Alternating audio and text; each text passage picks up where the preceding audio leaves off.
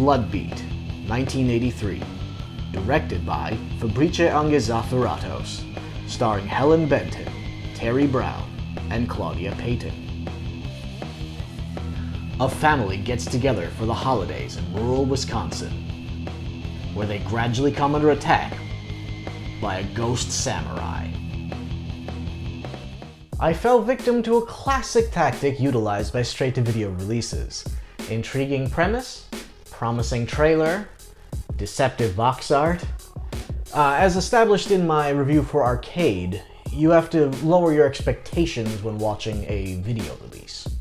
Like many straight-to-video offerings from the 80s and 90s, what was presented on the box cover was not what was in the film. It's a shame, really. A cyborg ninja ghost would have been awesome, and I did get my hopes up. So what went wrong? A few things. Unfortunately, too many plates were spun, and not enough attention was given to what could have been an awesome premise. It tries being a slasher film, a haunting film, a film involving psychic powers, and there's hints of a backstory that aren't ultimately explored. The lack of focus or commitment to any of these ideas makes the film feel half-baked and underdeveloped, and even drawn out amidst a runtime that's actually under the standard 90 minutes. There's nearly incessant classical music that almost drowns the dialogue out at times, almost making it feel like an experimental film. The synth score, however, also composed by the director, is great, offering that eerie atmosphere that we all know and love about 80s horror.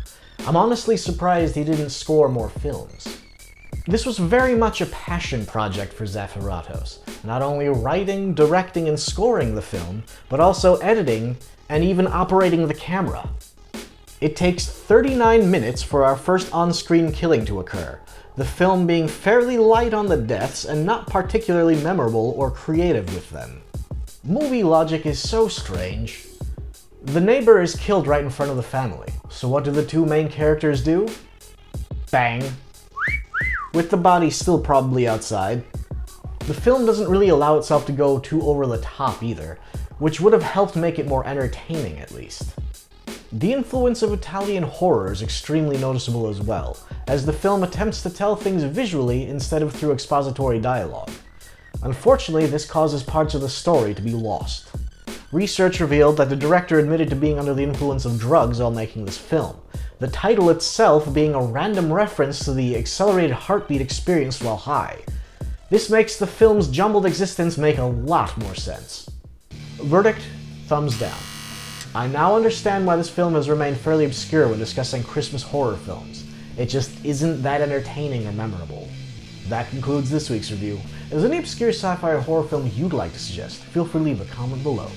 Merry Christmas, Happy Holidays, have a wonderful New Year. I'll see you in 2022 with a new thrilling low-budget adventure.